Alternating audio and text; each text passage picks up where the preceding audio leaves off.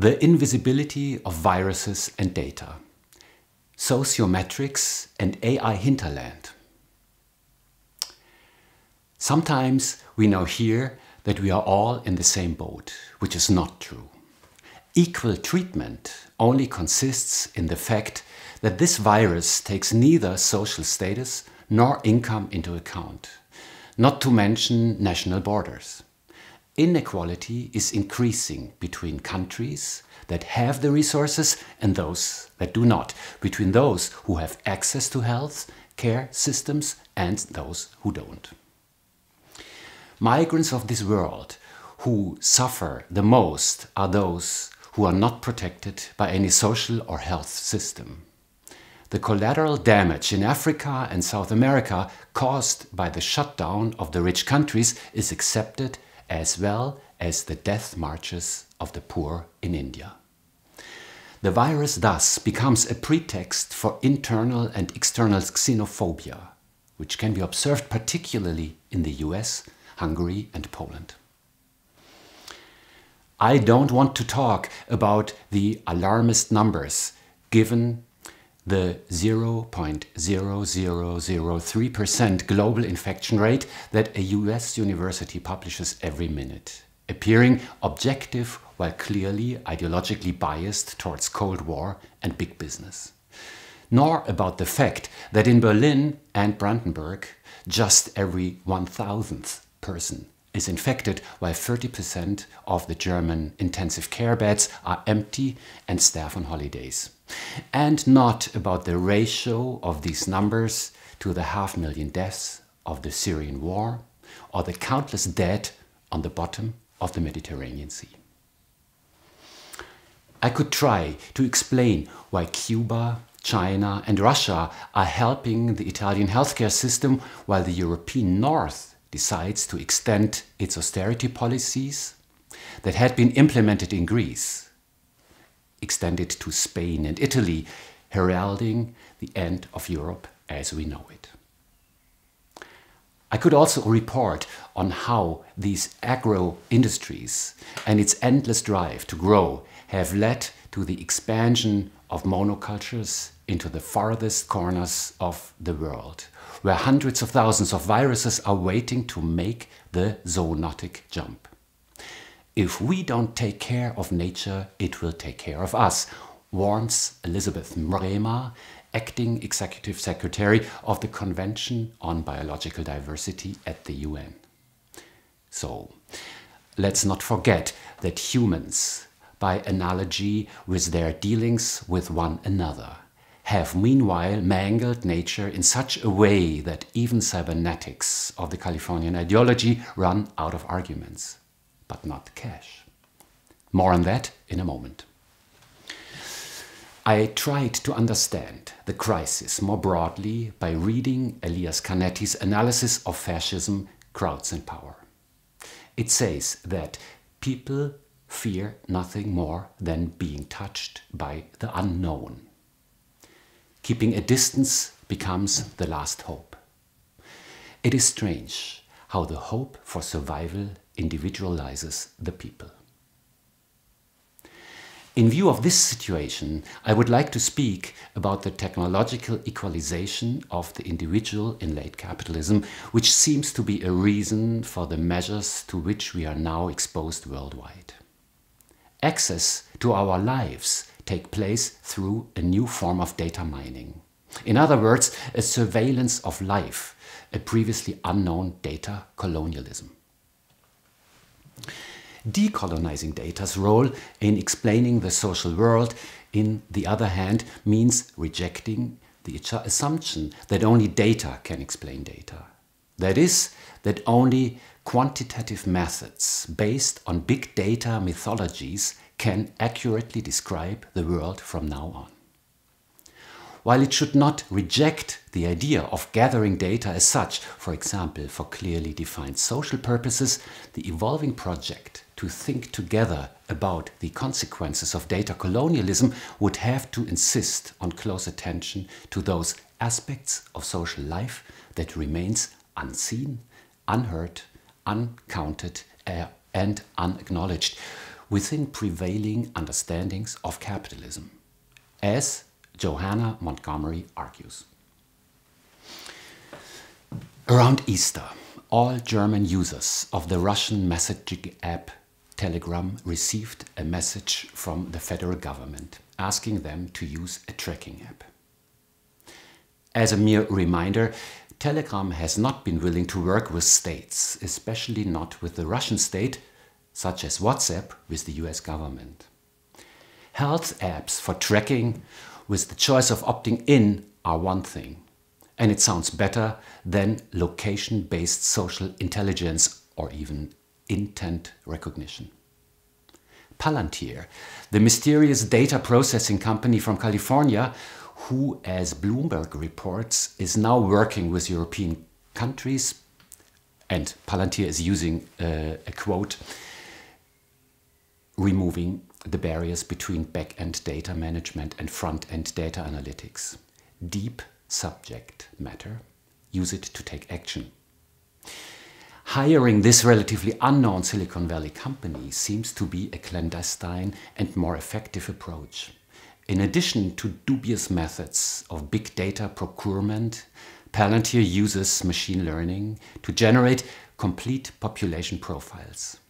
In other words, the Central European countries that can afford such service are now able to maintain a big data pool with little latency and for predictive policing in the streets and online. Alex Pentland, head of MIT's Connection Science Lab and author of Social Physics and Data for a New Enlightenment, is the mastermind of this reality mining approach. In a recent study of large European cities, for instance, we found that social bridges were 300% better at predicting people's behaviors than demographics, including age, gender, income, and education. The way to think about society in terms of these behavior groups. Who do they associate with? What are those other people doing? The idea of social bridges is a far more powerful concept than demographics, because social bridges are the most powerful way that people influence each other. The secret sauce is the learning rule, called the credit assignment function, which determines how much each connection contributes to the overall answer. Once the contributions of each connection have been determined, then the learning algorithm that builds the AI is simple. Connections which have contributed positively are strengthened. Those that have contributed negatively are weakened. This same insight can be used to create a better human society, and in fact, such technologies are already widely used in industry and sports. The key is to have a credit assignment function that both makes sense for each individual and yet at the same time yields global optimal performance. This would be a real version of the invisible hand, one that works for real people and not just for rational individuals. It turns out that Pentland actually detests real people. In a recent TED Talk, he speaks about dumb little neurons and people. Pentland prefers populations to societies, statistics to meaning, and computation to law. In order to understand and classify this, I have to take a few detours and ask questions. Can we see the global embracing of social distancing as an indication for the meaningfulness of digital technologies? Can the use of these AI-controlled apps be compared with arcade games, where dopamine is released from the first second onward, to test what is supposedly playful, which is called nudging, and what is not reasonable for people? Isn't the South Korean health surveillance with contact tracing, data and security tracking, personal interviews, the evaluation of individual payment behaviors and GPS a sensible method to isolate only really vulnerable people instead of an entire population? Hasn't the Chinese state shown its ability to control the pandemic by evaluating user data from the social media app WeChat, which covers all areas of life without imposing a lockdown on the whole country? Or are we only witnessing the nationwide implementation of the social credit score system, this time disguised as aid from the state? In Korea, people are aware of a dark side of this technology. It is true that public interest tends to be emphasized more than human rights.